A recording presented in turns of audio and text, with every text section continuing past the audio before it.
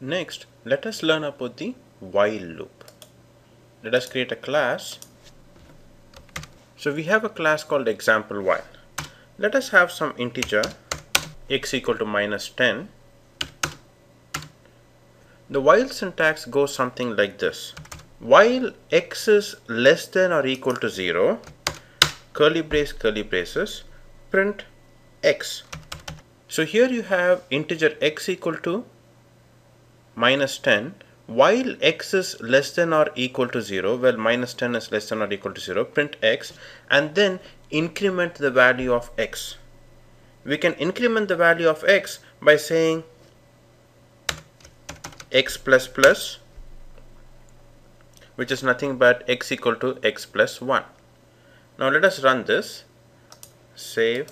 So if you look at the result, x started at minus 10, and then is minus 10 less than or equal to 0? Yes, it is less than or equal to 0. So print out x equal to minus 10.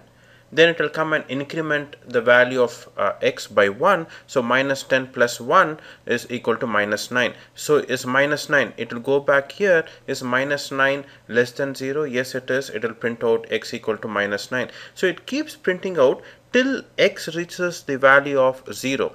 Is 0 less than or equal to 0? Yes, it is equal to 0, so it will print out 0.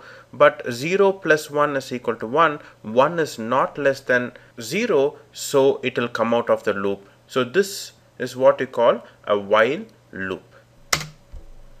Now there are different ways to increment the value of x. You can either say x plus plus as you have written here, or let me comment this and type x equal to x plus 1.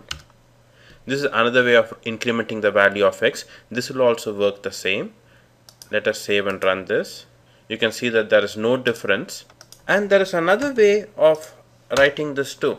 When you have something like x equal to x plus 1, you can also write it like this, x plus equal to 1.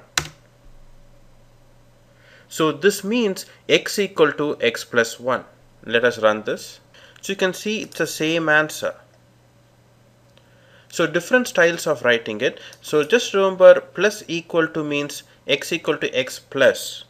Let us change this number to 2. This means x equal to x plus 2. So here you are incrementing the value of x by 2. So you will get printouts like minus 10, minus 8 and minus 6. You may be wondering, is there any other symbol like this? So here you can see that you can either use plus equal to, which says x equal to x plus whatever number.